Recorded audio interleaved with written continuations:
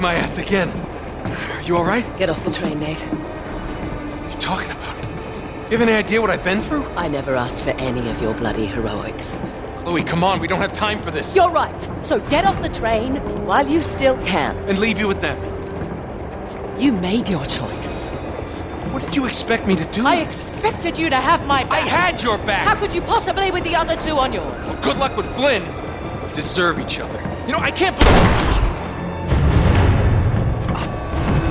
No. You just don't know when to quit, do you? What? No witty remark?